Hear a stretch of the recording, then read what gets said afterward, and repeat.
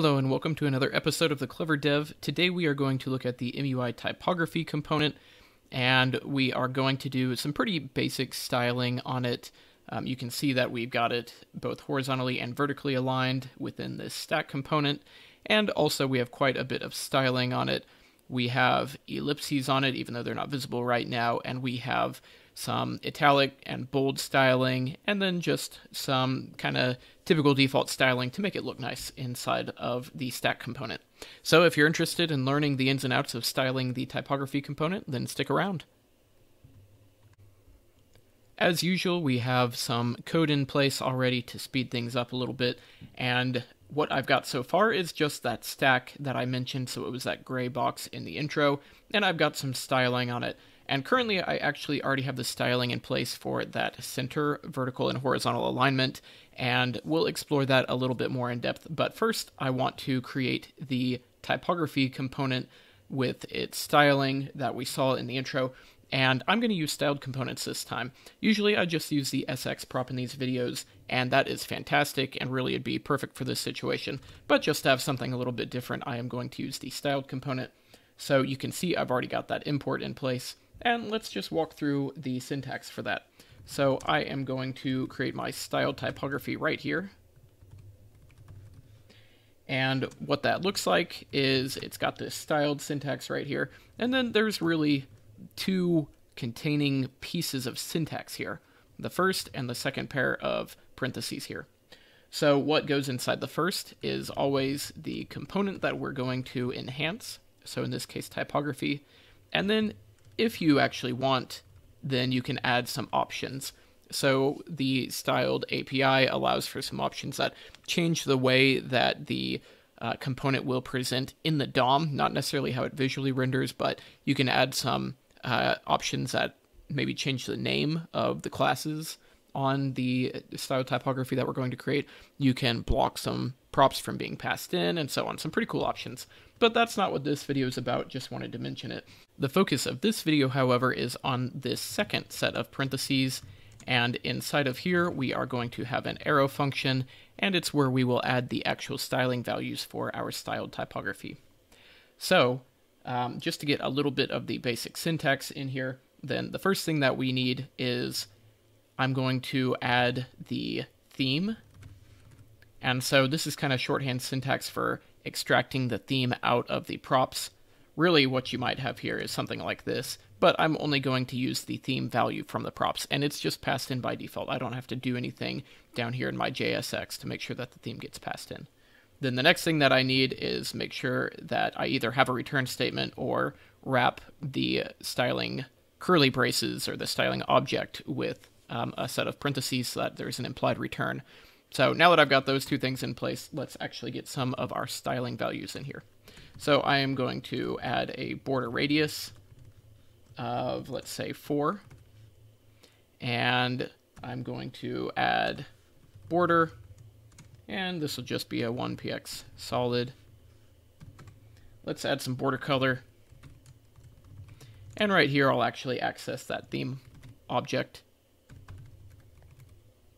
And this is one of those areas that the SX prop has a small advantage over the styled API, because I have to access the primary main color like this, whereas if we were in the SX prop, we'd just be able to do something like this. But we're not, so we have to access it using the theme object. Not particularly a hardship there. Anyway, let's get some background color on here. And I'm going to set a max height. The reason for that is so that we can see that our alignment is working. If we let our typography take the entire height available, then it's hard to tell if we've accomplished center aligning as we hope. So I'll set a value of 3 rem on there, and I'll put a little bit of padding and margin on here. Now, we'll take a look at this in the app in just a moment. One thing I want to mention is if this was the SX prop, then these would be using the theme spacing function. And so it'd be passing a value of 8 into the theme spacing function. The theme spacing function by default takes whatever value is passed in and multiplies by 8px. So this would be 64px here. This would be 32px here. The border radius is a little bit different. It has its own system, but this would be pulling from the default theme border radius system, so it wouldn't actually be 4px. However, we are in the styled API, so literally this will just have a value of 4px. This will have a value of 4px, 8, and 8px right here for the margin. And of course, before we can look at it in the DOM, we actually need to add it down here. So I'm going to add my style typography, and I will give it some text of aligned typography, just so that we can make sure and see it. So let's take a look. That's looking pretty good. So that was pretty quick to set up. Like I said, it's centered because I already had some justify content and align items on the stack right here. And we can see those here in the styles area of DevTools. But let's take a look at our MUI Typography component. And we can see what I was talking about, how that's just getting directly applied 8px, 4px, etc. And it really looks pretty good. So what I want to add, based on my keyword research, a lot of people are looking for how to add italic styling, how to set a bold font weight, how to add ellipses to the typography. So we'll get those things in next. Before we go back to the code, I want to mention a couple of things. First, there is a link to a post that has all the code for this in the video details. So if you want to copy paste any of this, I recommend checking that out to make that easy. And second, I have a course on Udemy for MUI, and it's all about styling components. So the typography is one of the simpler components to style, but I build a full app in that course and go deep into the styling, the props, etc. on some of the more difficult components like the text field, the data grid, the table, the grid itself, and the cards. And so some pretty cool stuff there. I definitely recommend checking that out. All right, back here in the code, what we want to add is our styling for italic. So what we want there is the font style value, and it's as simple as saying italic. Next up is the font weight for adding bold. The ellipses we could add through CSS up here. However, there's a handy little prop that the typography component has on it, and it is the no wrap prop. And it adds the 3 pieces of ellipses styling that are necessary. So let's go take a look at that in the styles section of DevTools.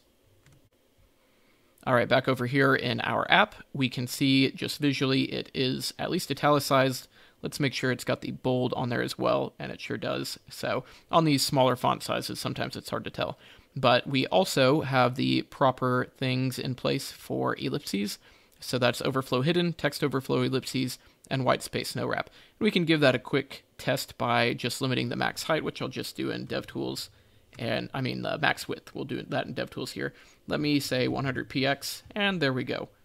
It just adds that ellipses. It's a really handy prop.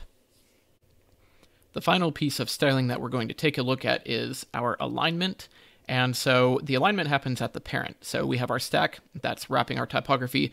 So that means we need to take a look at the stack in the DOM and then DevTools here and make sure that the appropriate stylings are on it to make it align its children. So we see that it has display flex, and that's one necessary piece. And then when display flex is applied, then by default, you're going to have a flex direction of row. And that's across all CSS, not just the stack. So interestingly, the stack component has flex direction by default. So I didn't have to add that. It's one of just a few components that either has flex by default or has some useful props for adding flex quickly, because these components, the grid is another, for example, but these kinds of components are so often used for wrapping children in some way and aligning children components that they just were built to be used for that and have display flex by default. So then what we care about after that is justify content, and we care about, and I have to take off that WebKit version as well, and we care about align items. So when neither of those are applied, then the default is a top and left alignment. So we can see, just messing around here in DevTools, that when flex direction is row, then justify content affects the horizontal alignment. Interestingly, if we change this to column, then it actually affects the vertical alignment. So you can see how that is now vertically centered, even though all I've got on here is justify content. So a pretty interesting thing, and just keep that in mind anytime you're trying to align some items here. So anyway, let's take a look at what happens with our align items. So I will say, let's say flex end on that. So that's how you get a start or end value, is flex start or flex end. And then center is, of course, the center value. Then there's a couple other interesting ones like space between and space around, but those are only applicable when you have more than one child inside of a wrapping container. So anyway, let's go back to the code and just make sure that you're familiar with where you would apply these stylings in the code. In our code here, then I've got this default styling object, which I have applied to the stack through the SX prop. And so, of course, that's where we have the styling values that I added. So to reiterate this, then I will change my align items to, let's say, flex end. I'll keep my justify content at center, and we'll be able to go back to the app and see how this align item flex end has changed the visual appearance of our app. So there we go. Our align items is now flex end, and we can see that, in fact, that is vertically aligned to the bottom. I hope that this content was helpful, and I hope you have a wonderful day.